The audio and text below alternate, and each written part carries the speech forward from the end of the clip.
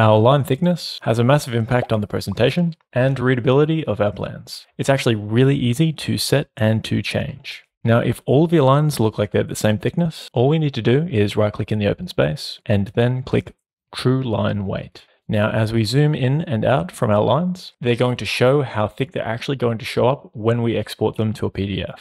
Typically, I work with True Line Weight turned off, so it's easiest to select the individual nodes, but this is just a preference. Before I do publish though, I typically turn it back on. One thing we need to clear up though is the term pen weight. Pen weight essentially means line thickness. So whenever you hear the pen weights of the plan, just think, what are the thicknesses of the lines on the plans? Now, to actually set the size of the thickness of the pens, all we need to do is go to Options, Element Attributes, and then go to Pen and Color. Within your individual pen set, say this one just here, when you click on a color, over on this right-hand side, we're going to see a pen weight. So this one is 0.05. So this is a really thin line.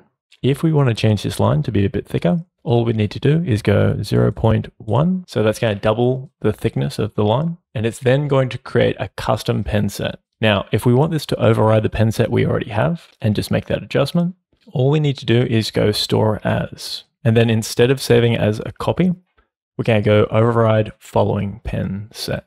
Once we're confident and sure that we're happy with the changes, we'll then go Override. And now, whenever we go back to that pen set, it's always going to be set to that 1.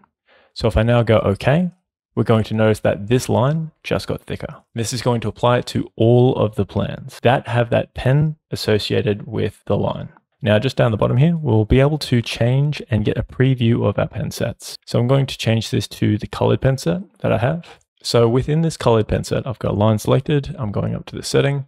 We can see that we've got different colors associated with those different line types. This is typically the reason why we'll see a lot of plans with a bunch of different colors. The plans with all the different colors, this isn't what it's going to look like when it's finally published. This is just to give us a quick visual representation of what those pen weights are going to be when we turn on True Line Weight.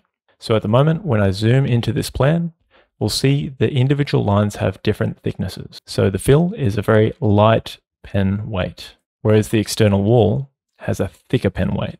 To my knowledge, there isn't any particular industry standard. The most important thing is that your plans are easily readable.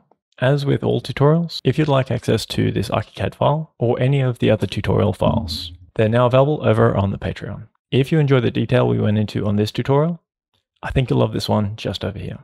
Go on and check it out.